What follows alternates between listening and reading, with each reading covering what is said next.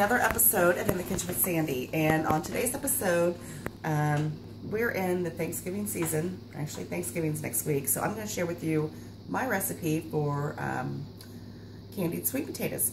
Now, this was my mother's recipe, and it's been handed down. Of course, she's still with us. Thank the good Lord. These are so amazing. And they're sweet potatoes is one of my favorite Thanksgiving items, food types. I love them, and they're so good, so good. And this recipe is so simple, and it's so amazing, and you are gonna love it. So let's get started. What we're gonna be using is some little baby marshmallows, little baby ones. And in here I have a little bit of cinnamon and a little bit of nutmeg. And I've got a cat over there meowing. And I've got some pineapple juice. And I've got a little bit more in here because, well, I'll tell you why in just a minute. But some sweet potatoes that I've already got cut up, and I have already cooked them, and we'll go over that in a second too. Some brown sugar and just a little bit of vanilla. Vanilla makes everything better. Okay, now what I've done is I've taken my sweet potatoes and I've boiled them. Cut them in about the same diameter. You want to make sure they're the same diameter so they cook, you know, simultaneously, so they get done all at the same time. But I went ahead and boiled these for about maybe 10 to 12 minutes. So we're just going to get them just a little bit soft, fork tender. You don't want to cook them all the way because then they'll be mush. So make sure you don't do that. So again, you just put them in your pan and boil them for about 10 minutes, and then take them out and drain them and what have you. Now, what I was telling you about with the pineapple juice, I've already got one little can of it in here. And I am just, I don't know why, every time I go to film, my cat starts talking to me, but whatever. So what we're going to do is we're going to add our brown sugar into, and I just put it in here because it's easy cleanup. That's what I like. And then you're going to add your cinnamon and your nutmeg. Now you don't need a whole lot of nutmeg because it's very pungent flavor. And I'm just going to give that a whisk. Just mix it up real well. And the reason I had the extra pineapple juice out was just in case it wasn't thin enough for me, or I didn't have the right consistency. I just eyeball it. But I will make sure you have the full written recipe on In the Kitchen with Sandy at blogspot.com. Actually, the written recipe is already there for you. So we're going to go ahead and give this a mix. Oh, it smells amazing. So simple. And these are so good. I'm telling you, your guest is going to, just a pinch. Just a pinch. Just a pinch. Your guests are going to love this. So delicious. Mixed up real good. Now, we're going to put these, I've sprayed this with non-stick cooking spray, and you're just going to lay your potatoes right down in there. And you want to kind of make sure that they're not overlapping too much, because you want them all to get in there and get that goodness. Get some of that goodness on them. Well, let me chase it around the bowl there first. Just lay them right in there. Now, I'm just making a small batch because I wanted to share this wonderful recipe with you. And you can trust me that on Thanksgiving Day, my batch is going to be like 3 times this amount. Because they're even better left over, I'm telling you.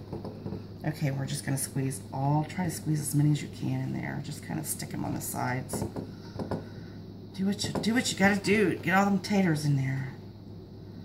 Okay, now, what you're going to do is, so simple. So simple. Just pour this little sweet mixture right over top. You see, it's already got a little bit of thickness to it. And this is going to bake in the oven, and it's going to caramelize right over these. Oh, and it's going to be so good. So, so good. So delicious. And what we're going to do is put on a spoon just a little bit on top. And like I said, I'm not sure if I told you, but my oven is preheated at 400. And these are going to bake probably about 20 to 25 minutes, just until they're tender. And what you're going to want to do is you know, off and on during that process. Make sure you get that out and spoon some of that liquid over there, and you can flip them right over in the dish as well to get them nice and coated. But we're not going to put our marshmallows on until they're just about done. What I like to do is cover them with foil, because I want them to cook thoroughly before they start kind of like browning.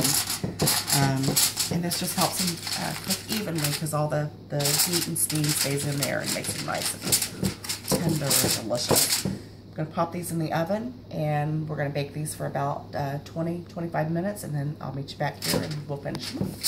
Two different things going on here. Now, this is for my dressing, and you better make sure you watch this video, because this one is put off there for a burn that stuff. Delicious. Okay, I have pulled my sweet potatoes out of the oven, and I want you to look how this is thickening up in here. First, look at this, fork tender. Look at that. That's how you want them to be. You don't want them to be any more done than that, because we're going to pop them back in there for about 10 minutes. Ooh, and just spoon that over there. Now, these baked for about 30 minutes, and during the baking process, I was turning them babies over just like that, so we can give them a bath in all that delicious candied juices. Oh my goodness, that's hot. Guess that's what ovens do, huh? Okay, stick them back down in there. Now we're going to add the marshmallows. Just add those right on top. Oh, and these are going to bake right in there. That's going to be so amazing. Now, if you wanted to, you could put some walnuts on top. Be delicious. Absolutely delicious. I've had it both ways, walnuts, without walnuts. It's really good. That extra crunch.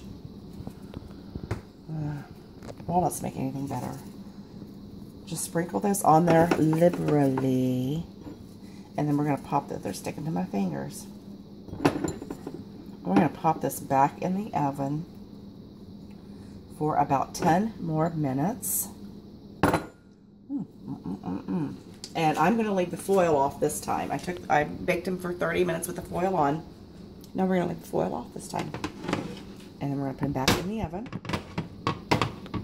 I don't burn myself first. For 10 minutes, and then it's going to be time to eat.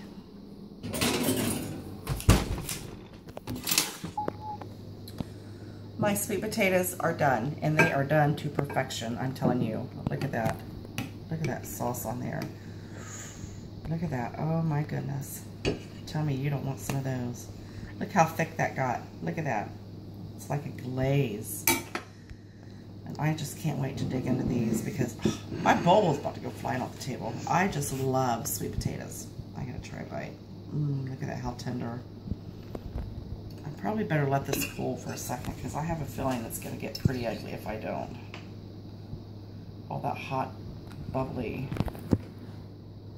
deliciousness. These are so good. Hot. Hot, hot, hot, hot. Oh. Oh my goodness, you have to make these. You just have to make these for your Thanksgiving dinner for your family. These are truly amazing. I'm telling you, they're so full of flavor. And your family will thank you. Trust me. Make sure that you follow me on Facebook, Twitter, and Google+. I'm also on Pinterest. You can find the full written recipe at inthekitchenwithsandy@blogspot.com. These are amazing. And I hope that you and your family have a wonderful Thanksgiving, and make sure that you make these. You gotta make these.